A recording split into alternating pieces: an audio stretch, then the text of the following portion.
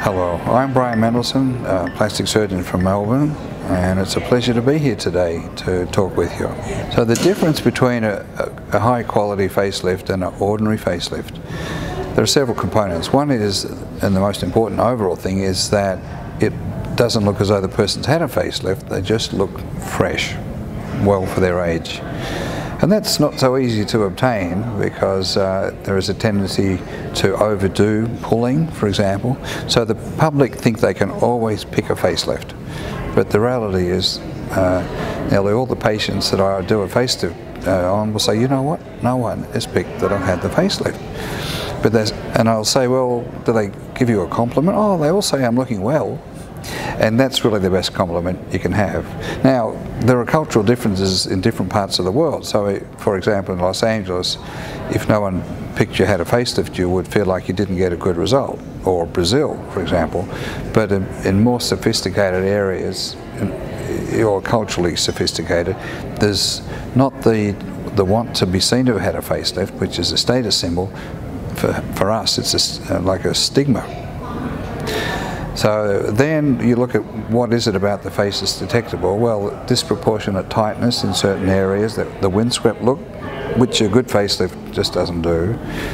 Visible deformities like pulling ear lobes is the classic thing, or the neck underdone for the rest of the face, or even overdone. Like in California, some surgeons tighten the neck more than is natural for someone with a certain age.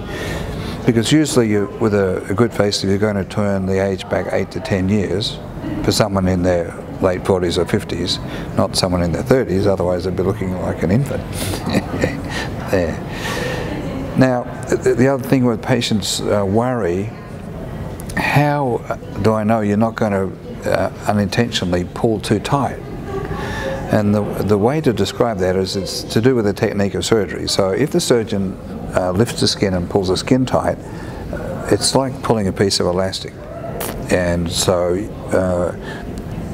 you tend to thin the skin, and pulling it tight often is necessary to get a good and lasting result. But the more anatomically correct way of doing the surgery is to tighten the support layer.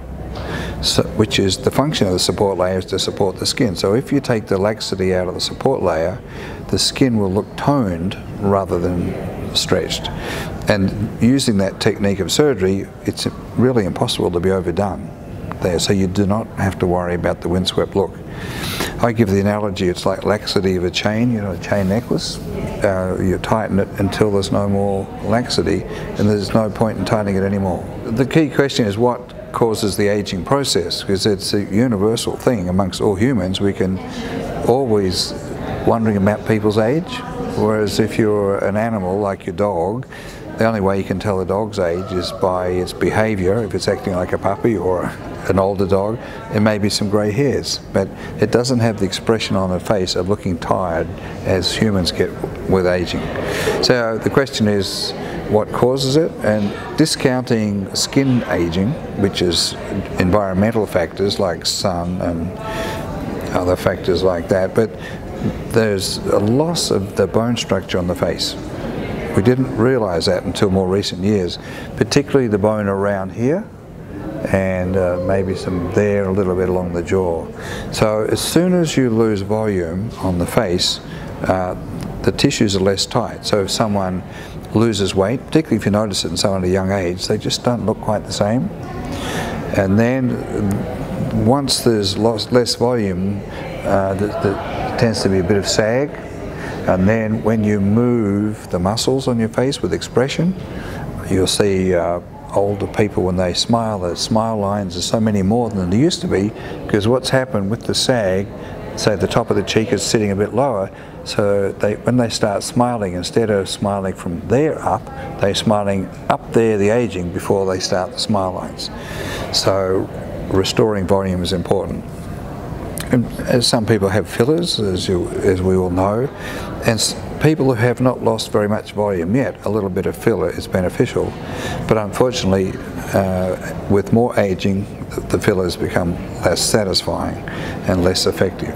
So the loss of volume is partly the bone and partly the soft tissue as well. But then sometimes the loss of volume is come from the sag, because with the thicker tissue dropping down, it's ending up lower down on the face, and therefore it's thinner up here. So there's a vicious cycle tends to occur, perpetuate, with more movement, more loss of volume, more thinning of the tissues. So obviously the key to surgery is restoring the structures to the correct position on the face, restoring the volume of the bone of the face, and restoring the volume of the soft tissue. And then it looks natural. So it's a great cause of anxiety for many people about first day back at work, because they're so worried it's going to be detected. But if they prepare for that, which firstly is having sufficient time, so I would always encourage someone to put off the surgery till they have the time, so that they can enjoy the recovery, because the recovery enjoyment, or how you feel about it, is going to determine your satisfaction with the whole process, you see. So if the facelift experience was a good one, you'll always be happy about your appearance, rather than you have to struggle because you didn't have enough time. And if you only had 3 weeks off, well, 2.5 weeks after surgery, you could be looking in front of the mirror and thinking, how on earth in 3 days is this going to look natural? Very important, yeah. So because the afterwards is so important, and people can't really discuss this with family members, particularly husbands, they really need a good support network, and because they're not going out to coffee with their girlfriends and others, they haven't got the normal chance to communicate and be part of the world. So in the office we've got outstanding staff who really love what they do in supporting people. So the nurses are really outstanding. I'm always being told, never let her go. And then we have the physiotherapist, Joan, who does lymphatic drainage and ultrasound. She's been with me for 30 years, so she's wonderful, but also she's experienced, so she knows what people are going through and they can chat. And then we have the skincare specialist, Natasha, who's all just put the hands on the face, because people for weeks haven't been able to do that, and just to have knowing someone else is doing it really helps. And then we have the Heal Light, which is LED light that speeds up the rate of healing. It's nice to know everything's working to support you, rather than you having to look out for your own needs, which tends to be what happens when people have surgery in overseas places and they're staying in a hotel and they're told to come back next week, and it's too much.